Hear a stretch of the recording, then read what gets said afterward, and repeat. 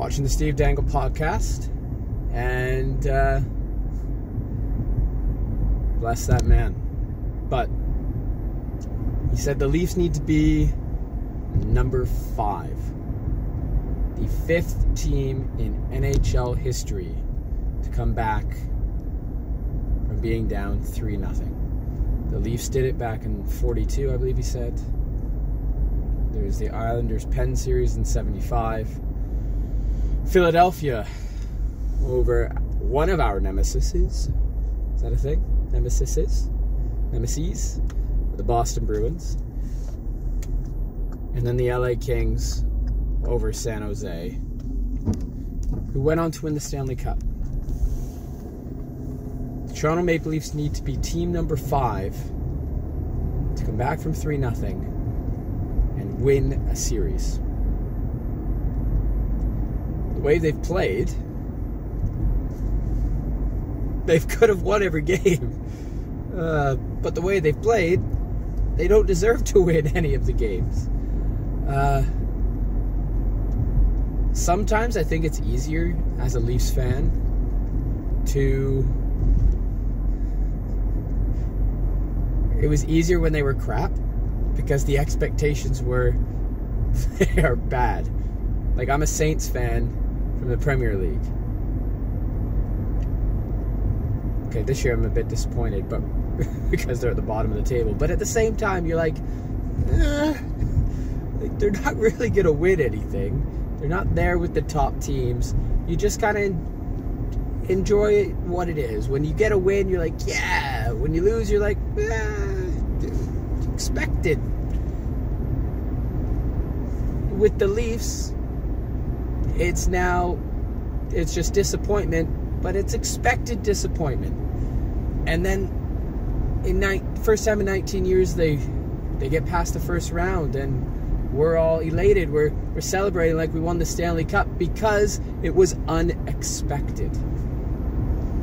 And now they're playing Florida. And we forgot what it was like to be a Leafs fan.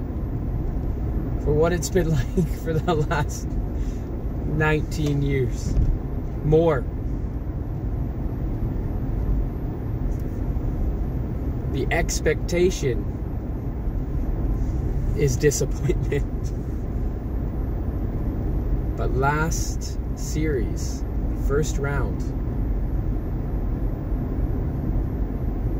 we didn't expect, even if we chose the Leafs to win like I did, we weren't ready for the win. We weren't expecting it.